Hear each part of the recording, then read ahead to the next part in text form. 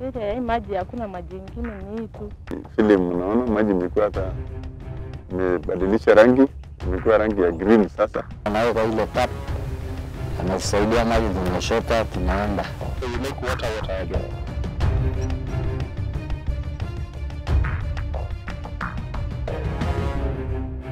Kenya is one of the most water-scarce countries in Africa and a frontliner to the worst impacts of climate change. 15% of Kenyans rely on unimproved water sources such as ponds, shallow wells, and rivers, while 41% lack access to basic sanitation solutions. This is particularly true for arid and semi-arid areas, which occupy over 89% of the country's landmass and is home to about 38% of the Kenyan population. Loosuk village in Samburu County has particularly been feeling the effects. To get water to drink, they use such holes, but the water isn't clean and sometimes runs dry. When this happens, people need to get water from an even dirtier source, the dam. The Loosuk Dam is the largest water source in the area. It serves both animals and human beings. Regina Lenchuke is here to wash her clothes.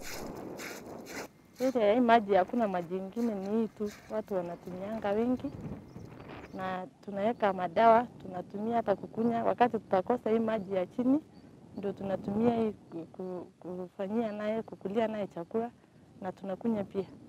But the dam water has become very dirty over the years, as the area chief, Philip Lerno, explains. Maji imekuwa hata imebadilisha rangi, imekuwa rangi ya green sasa. Majani so kwa sababu ile kanyangwa na ng'ombe, kila kitu kikuja tu inakanyanga. The Samburu Girls Foundation has been a safe haven for Loosuk community. Their main task is to rescue girls facing early marriages and female genital mutilation and offer them education. But on top of that, the school is providing locals in need with water. Mercy Wanderi, the school's project manager, explains that the man wanted water. He wanted to fetch water, but I've redirected him to use the gate so that the watchman can help him with that. The watchman does as instructed and fetches water for him. The school has a borehole and hydro panels which use sunlight to harvest water from air. That is how it manages to assist community members like Msele Martile. Hapa shule mimi nasaidika sababu mama kulea ndio anasaidiana maji kwa wengine, anaweka ile tap, anasaidia maji kunyoshota, tunaenda. Na anasaidia watu wengi sana. But the donated hydro panels are currently broken down, and as such, the school is depending on the borehole water, limiting the amount of water it can share with the community. On a normal day, I think we use about 20,000 liters, and there's a time we're going to drain the tank. It's not even enough for the gas. This has necessitated new water recycling solutions to fully utilize all the available water in the school. Omiflo Solutions, a wastewater treatment company based in Nairobi, is in charge of the water recycling project at the school. We make water again. So industrial wastewater, domestic wastewater, all types of sewage, we take through a system that we've designed ourselves and give people water they can use on the back end. The scientific name for this process is pyhtoremediation, a technique involving the uptake of contaminants by plant roots. If you have a system that's efficient, it's either costing you a lot of money in terms of energy. You have people who are using exhausters every week. So this eliminates some of those issues. Omiflo is the only company using this plant-based biotechnology to recycle wastewater in Kenya. We use plants. So our system doesn't use any energy or chemicals. It's 100% plant-based. And you can see there's no smell. We're sitting right next to it. So it's a completely green way to recycle water. So the project we're doing is for Samburu Girls Foundation. So we want to capture all the wastewater, take it through our system like this, and supply it back to the toilets, at least for flushing and keeping the air green. The plants are grown in a greenhouse until they mature enough to use for recycling wastewater.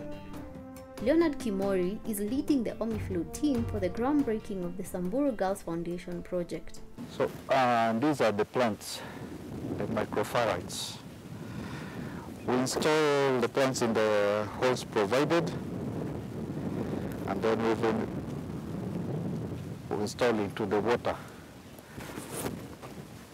I'll demonstrate just how it goes. Like, they fit into each other. This is a young plant of the microphyte. You can see the root can grow up to 1.5 meters deep in the water. The project will utilize the wastewater from this newly installed biodigester, which is using wastewater from the septic tank connected to the girls' dormitories. For the installation, the team starts by clearing the area, taking measurements of the lagoon, excavating, dam lining, and finally floating the plants in the lagoon.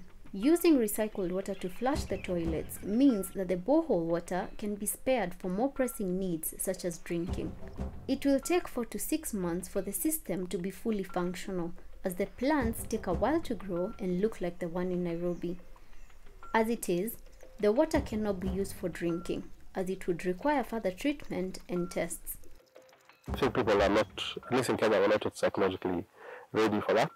Even though in many scenarios, people are using water that's downstream from someone else.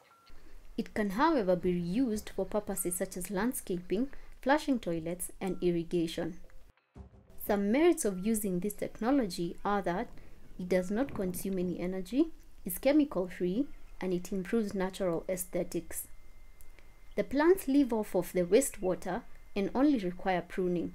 This means only one installation of the system is required, making building and maintenance costs lower than that of other recycling methods. There is, however, a limitation of using this kind of technology to recycle wastewater. The disadvantage is you need a bit of space. That's it. But we can be creative with that. We can put it on the roof. You can see it looks like a garden. Similar systems by Omiflo are already in use around the country. Mshila's hope is that the Loosuk community will benefit from the newly installed water waste recycling system at Samburu Girls Foundation. That school is fortunate enough to have a borehole. So if we allow them to recycle the water and use less, then the community that's adjacent to them has more access to it. He says the same technology can be applied at the Loosuk Dam. There's a few ways to do it. So if the levels are not changing too much, you can actually float these directly on the dam, and it will be constantly improving that.